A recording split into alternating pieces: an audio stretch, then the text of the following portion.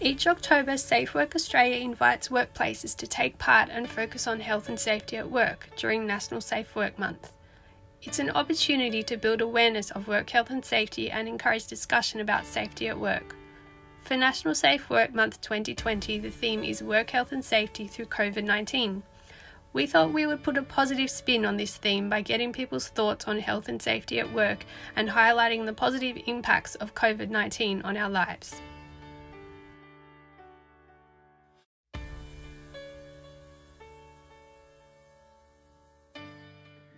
Okay, so health and safety at work for me means awareness, managing and protecting workers from anything that may cause any physical harm or may affect their well-being in the workplace. I think that both employers and employees have the collective duty to inform, train and protect all their colleagues for any risks in the workplace. Health and safety is pretty important to me because it allows me to go back to my home and my family safely at the end of the day, and everybody is responsible for safety. Being aware of dangers on a worksite. It means keeping myself and my team safe at all times. It is identifying hazards around the company and eliminating where possible. And I try to make this kind and clear, just a chance that maybe we'll find better days. It's not so much that's changed my perception, but it's meant that the little things count more. Things like silicosis, the things you can't see, they still affect you.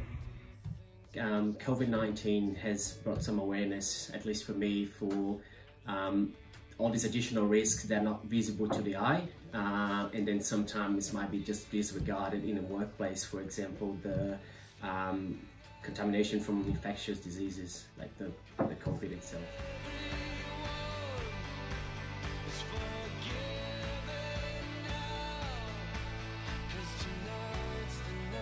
I don't think it has. I think it's just changed my perception of germ awareness, and I wash my hands a lot more. I need someplace simple where we could live. COVID has changed my perception of health and safety at work, as our actions not only have an impact at work, but a knock on to our family's health and everyone we come in contact with.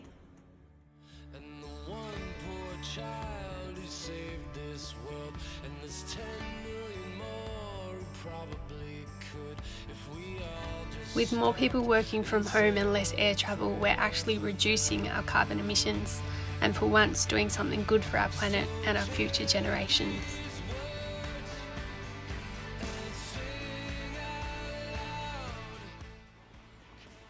The flexibility of working from home means I can give my job 100% while supporting my family.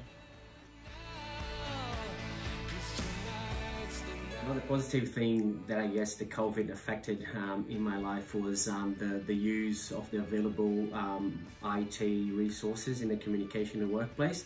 I guess that's a really good way to cope with the social distancing. Although we are physically apart, the technology has been bringing us close together.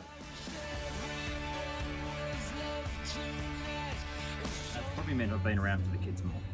I got to spend a lot of quality and quantity time with my family. It definitely reminded us that humans and all countries can work together, and above all, we are not above nature, so we have to respect and value what we have got.